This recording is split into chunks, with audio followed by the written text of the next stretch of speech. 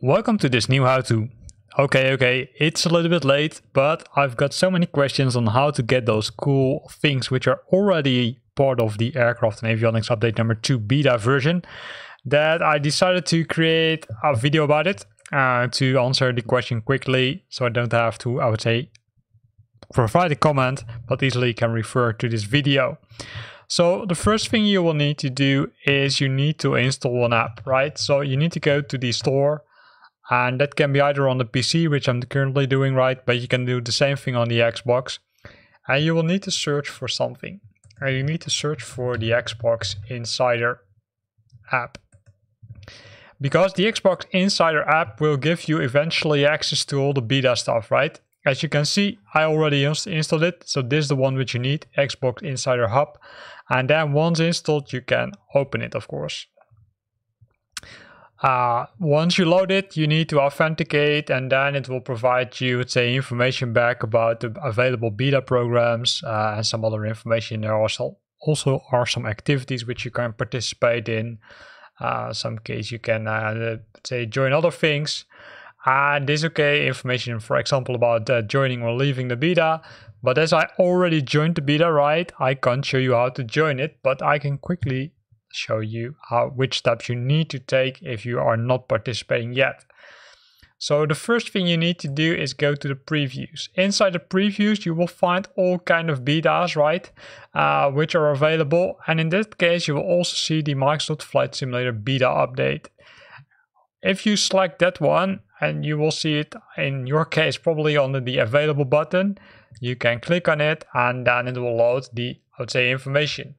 There it says, okay, the Insider program, right? It says, okay, hey, the Aircraft and Avionics Update is 2 is now available, and that you must own, of course, the updates, etc.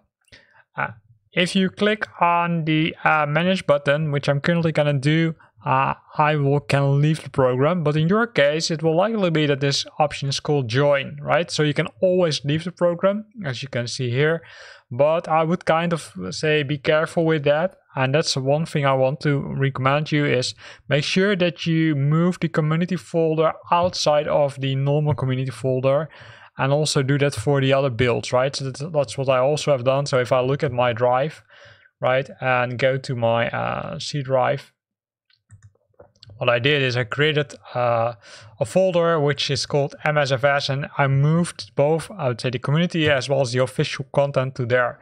And the reason I did that is because if you're participating in the beta, it sometimes triggers a full reinstall. Right, it happened in the past. The last few, say, tests it didn't happen, but in some cases it happens. So if that happens, then it also would normally require you to get all the content, right? Which also means all the official content, and that's a lot in most cases because you need to reinstall all the world updates, etc. And by doing it like this, you can look at the video which is currently pointed on the top, how to do that. You at least prevent that you need to reinstall everything. So once you're there, right, make sure that you join the program, and then everything's happy. Now, the other thing what you need to do is as soon as you did that, you need to restart either your Xbox or the PC, because likely it won't be offered initially. Once that's done, simply go to the store and then check for updates, right? So you can go here and then, sorry, it was here. Go to the library, right, which is on the right side on the PC version, and then check for updates, and then you will see it popping up here. And then I would say it will automatically install it, and then you can start Flight Simulator. Once you start Flight Simulator, it will likely tell you that you need to install some other updates, so make sure that you do that, because that's, I would say, strongly recommended. And it will become kind of mandatory because you can't skip it. Then, of course, the question is, okay, where can you all follow all those nice things? Well, if you go to forums.flightsimulator.com, there's always a specific beta section, right? So in this case, if I click on this one, It will contain the beta news, it will contain the discussions about specific aircrafts, but also the surveys, because it's critical that you provide information back about the surveys, because that's being used to make adjustments, but also to create fixes as long as they release builds, right? At one point they will freeze the build. That's how normally software development also works. And I would say then they are searching for a release candidate, right? A version which they're going to release to the wider public. And then I would say sometimes they decide not to fix specific things. Could be, right?